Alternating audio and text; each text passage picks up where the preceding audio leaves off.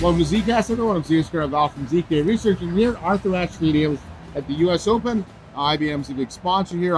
Obviously, the USTA used a lot of AI in their tennis fund. I'm going to talk to Maryam Ashoori, VP of Products for IBM, about AI and some of the stuff you're doing with agents. And so, before we get into that, though, maybe just a quick intro on yourself and what you do with IBM. Absolutely. I'm running governance and AI for IBM. So, that's a big job. What does that entail?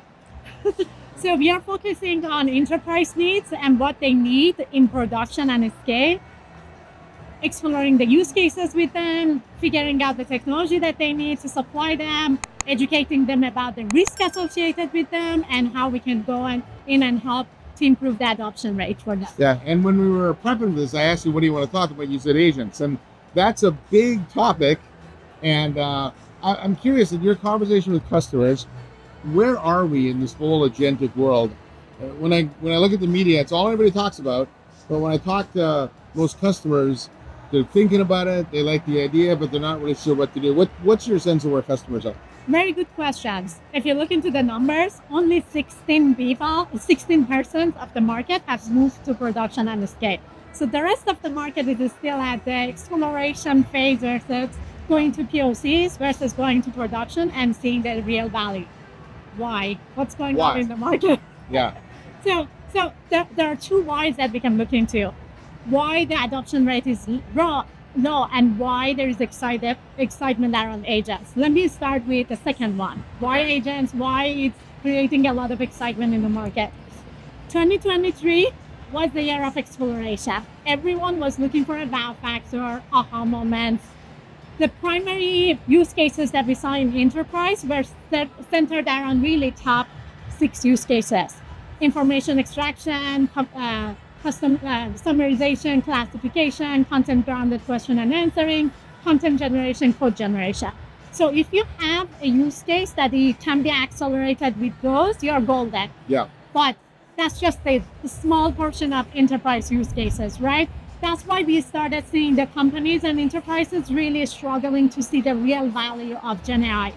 With 2024, we started seeing LLMs taking action. And that was the window of opportunities for enterprise to bring that acceleration on those use cases to every single corner of their enterprise, including the legacy systems through something that we call tool calling or function calling, right? So that's really the trigger of excitement for the market that, hey, GenAI acceleration can be anywhere across the enterprise workflows. Then we started seeing, agents. Now we are talking about thinking mode, reasoning capabilities. That's additional compute. Additional compute translates to additional increased latency. Yeah. That's your response time. Power, yeah. Energy consumption, carbon footprint, and it translates to cost for the scale of enterprise. So lots of efforts around optimizations. What does it mean to go at a scale with agents, managing all the factors that we talked about, but at the same time, responsible implementation of AI, right? We're talking about the risk associated with LLMs that now are amplified because agents can potentially leak data. Agents can connect to external services. Agents can go and delete some part of your code base, right? So things can go really wrong, and it's essential for enterprises to understand what those risks are and how to mitigate them before they are able to go to production and scale. Yeah, I'm also seeing a lot of shadow AI use cases here where users want to use them, and they're using these consumer grade ones, and they're putting company data in them, and it's creating a lot of risk for companies. And your point on the models, I know the Granite models. In fact, at IBM thing, Arvind Krishna, your CEO, is very emphatic that the future of AI is not more large models, but small models that are more purpose-built. And your whole Granite family is built around that concept, right? Yeah. Exactly. Small models, but also open, because you want to own the OSP to be able to tune these models. The value of the small models is you fine-tune it on your proprietary data, the data about your users, your domain-specific data, to create something differentiated from the market that delivers the performance that you need for your target use case for a fraction of the cost. That's basically the story. So you need to own the IP, it needs to be open, it needs to be commercially permissible when it comes to licenses, and you need to be able to trust the model. Does the company stand behind it. For Granite, we stand behind the models. Does the company provide visibility into how the model was trained or the data engineering pipeline? And that's really the core to the value of Granite. And so people watching this, if they're thinking about it, they're excited about it, where's a good starting point? You listed some use cases, but if there was a couple of places they should start, is it, I hear contact center being used a lot, for knowledge workers, maybe even being able to use it for information on people. Where do you see the low-hanging fruit that's high reward, low risk, or does that not exist? Well, I would change the question a little bit. I would say that be curious. Okay. Information comes from everywhere. You don't need to chase the latest technology. You need to have a point of view of how it's going to help your business instead of chasing the best and latest, because the market is evolving rapidly and you're just going to end up with fatigue and being exhausted chasing. So that's been a big problem for companies. They've told me they've been ready to move ahead with the project, and then a model changes, and then they load the new model, and then as soon as they load the new model on them, the model changes again, and they can't keep up. Right? Exactly. So here's the thing, and I've been telling my customers, the foundations and non-negotiables don't change for you. Like, your problem state, the use case, the risk level that you can tolerate. The technology only gets better. So you have to be agile and nimble to be able to always pull the best of the technologies inside to your processes to be able to take advantage of that. So my advice for the enterprises is look inside your org to see what is a good use case and problem that can benefit from there versus, hey, I need 2 agents by the end of the year. Looking for a use case to apply that to. And the second one, change your processes to be nimble, because otherwise you can't take advantage of the best of the market. Yeah. And one of the other topics that comes up is skills, right? Everyone's worried that AI is going to take jobs. And in actuality, I do believe it takes some jobs, but I also think it creates other jobs. And I'm just curious as to, when you talk to customers, how they're thinking through the skills transaction. Well, AI is going to change all of our lives, independent from the role. I started using AI in my job, and I feel like when you learn how to get AI to work you get so much more done. You feel empowered, you feel enabled. I feel like I can do way more the stuff that I've been working on. Actually, we ran a study. We talked to 1,000 AI application developers across the US that are building AI applications. And we asked them, hey, do you use AI-assisted coding? About half of them, 40-something%, they said occasionally they use it. We are like, perfect. How much time saving are you getting out of that? The majority of them, they said 1 to 2 hours.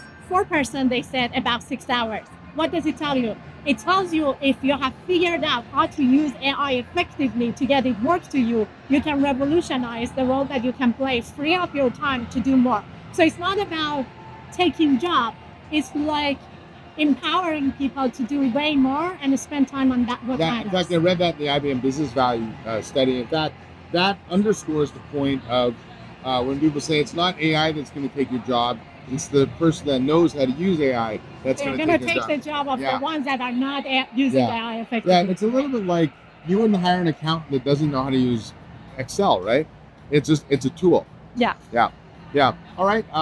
Just last question then. From a security and governance standpoint, what's some advice around there? I know everyone's excited about AI, but nobody wants their data to be, used to build these, to train these models and put on the internet. So, what are you advising customers there on how to make sure that they're protected? Very good question, because only about 19% of the market today, based on IDC stats, is usually looking at observability when it comes to AI. Is that right? Only 19? Not 99%, 19%. What does it tell you? It tells you that enterprise hasn't yet moved to production. They are still exploring, because if you can't move to production with all the risk associated with agents, and things can go wrong without having that observability in place. So I expect to see a lot more. It is. I feel like there is going to be a lot more push on transparency and traceability of actions for agent behaviors. There's going to be a lot more push on optimization of the agent behavior. Like, for example, managing the thinking mode. If you turn it on and you ask the model, where is the capital of the France, it's not going to just say Paris. It's going to think about, okay, so France is a country in Europe, and basically it burns tokens For the scale of enterprise, that translates to cost, remember? Yes, yeah, So optimization plays a very important role in addition to observability. And is that one of the big value adds IBM brings? Because you've got, while there's lots of model providers, you got the models, you also have the security tools and the observability tools. Yes. And you really take a full stack approach, right? Exactly, exactly. And specifically for managing risk and governance, we are looking for 4 buckets. The first one is proprietary model, Granite model that you mentioned. It's like the models that we can stand behind. The second bucket is automatically document the lineage of who touched the model or the agent at what point to do what. So you would be able to, for the purpose of auditability, go back and trace back to see what happened. The third one is the guardrails that we put in place. Guardrails like detecting PII, detecting toxic information, detecting information before they are going to the agent, and detecting information before they come out. We are also looking into risk and compliance, looking into asking questions from the business. Is this an applicable, practical state use case that it's okay to apply AI to that situation? And if so, regulations for different geographics, and basically having a solution versus just jumping on implementing it AI. All right. Well, thanks for the little primer here on agentic. Absolutely. Anything else you want to add? Just be curious, nimble. Be curious and nimble. That's the key. And focus on your problems, not just chasing the technology. But don't forget about security and compliance, right? So, and now we're going to watch a little tennis later, right? Absolutely. So, it's going to be a fun night. So from Arthur Ashe Stadium, on behalf of Maryam Ashoori, I'm CEO Scarlett with ZK. Reach it, and thanks for watching. Give us a like and also hit that subscribe button. I'll see you next time on the next episode of ZKast. Thanks, Maryam. Thank you.